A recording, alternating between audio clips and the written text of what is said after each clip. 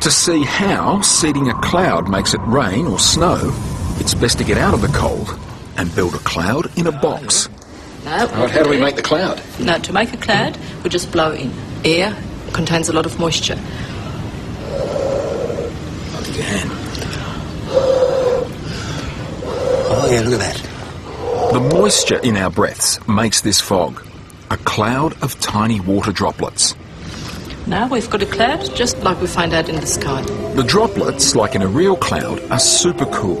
Their temperature's below zero, but they haven't turned to ice. The freezer is very cold, about -10 to -20, but the droplets are not freezing. Okay, so that's like a cloud that's up there that won't rain at the moment. That's correct. A small amount of dry ice is used to seed the cloud. It causes some of that super cool water to freeze. Oh, yeah, you can see the trail through there. Can you see what's happening? Oh, look at that. You can see the lumps of ice forming. Yeah, gee, that's remarkable. The ice crystals grow, eventually becoming so large they fall. In the real world, they then become rain or snow, depending on the temperature below. All the ice crystals are already gone out, have already fallen out to the ground. Yeah, and we have rain. We have rain. No lightning, though. No, we don't make lightning. Now, the principles of cloud seeding have been known for a long time. They were first applied in the 1940s, and Australia's CSIRO was one of the pioneers.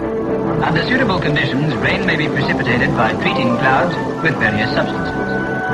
And back then, they actually did use dry ice. The material most often used is solid carbon dioxide, commonly known as dry ice. The dry ice is first broken up into small pieces and loaded into a plane. The Royal Australian Air Force is cooperating by providing flying facilities for this work.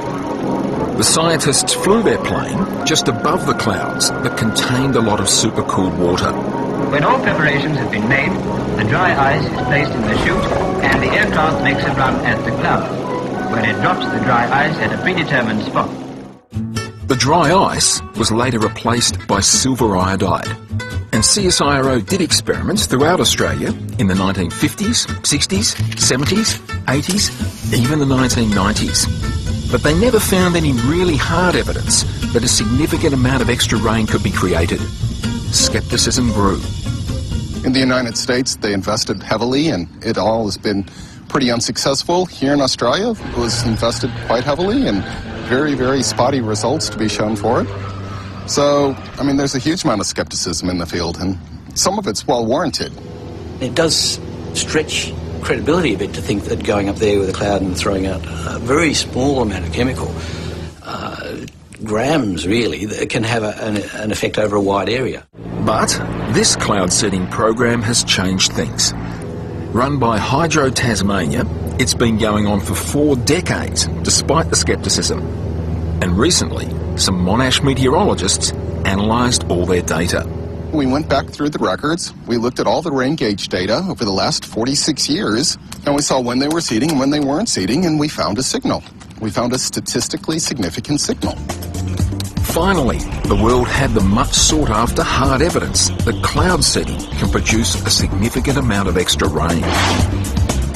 Meet the plane that's produced the results. It's had a few modifications. Now, this plane flies in extreme weather conditions. It goes into clouds that a plane would normally avoid.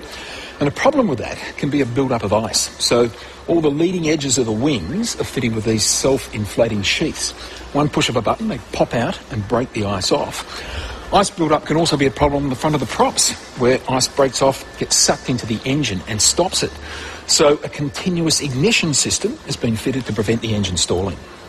All this is needed because the pilot determines whether the cloud has the necessary supercooled water by flying directly into it.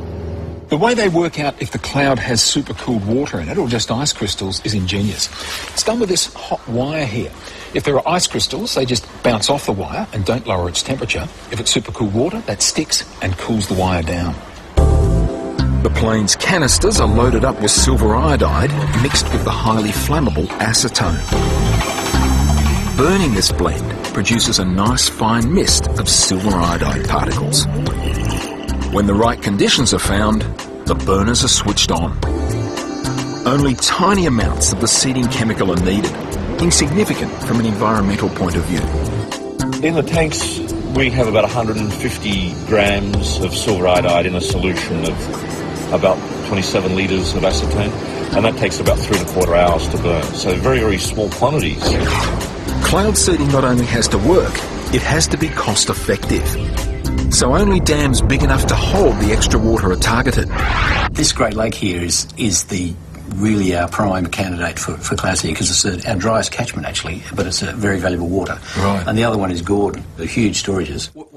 Get the targeting right, and cloud seeding is economically viable. But overall, we estimate it's worth about 3 times the cost of the program. But it turns out cloud seeding won't work everywhere. The reason it works in Tasmania is because of this cold but very influential part of the world. The Southern Ocean is huge. It's 15% of the Earth's surface. In the winter, it's going to be the windiest spot in the world.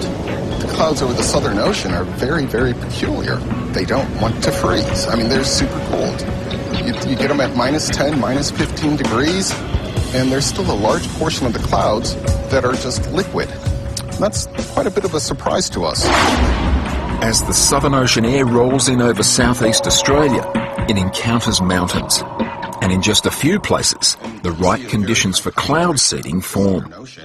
What the satellite imagery is showing is really there are 3 spots in Australia where you could do this kind of cloud seeding. There are the already seeded Tasmania and Snowies, but the 3rd spot is not seeded yet. It would be in the catchment area, the Thompson. That would be the ideal location for this. In other words, the catchment area for drought-affected Melbourne. With the drought in Victoria now in its 13th year, any extra water would be very welcome. In Tasmania, it looks like they're getting about 12.5 gigalitres of water a month. They're getting a 5% increase over a target of about 2,500 square kilometres.